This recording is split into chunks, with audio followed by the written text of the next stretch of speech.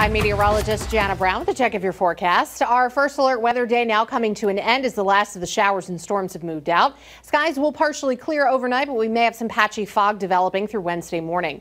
Now Wednesday, our cold front actually stalls right along the coast, so we're going to keep some moderate humidity. Most of the day is looking dry and warm, though, with good sunshine. However, as we head into Wednesday night and Thursday, there is an increasing chance for a couple of showers, maybe a weaker thunderstorm. Not expecting anything severe. The front will stall through Thursday, keeping us humid, but then it starts moving off the coast and high pressure starts building in behind it for Friday, and that's going to bring back the drier, more comfortable conditions. So there is warm temperatures, chance for a couple of showers and storms Wednesday night and then again on Thursday. Friday and Saturday, sun, lower humidity, but still warm. We get hot and humid again starting Sunday and going out through a good portion of next week. A lot of low 90s possible with showers and storms back by Monday.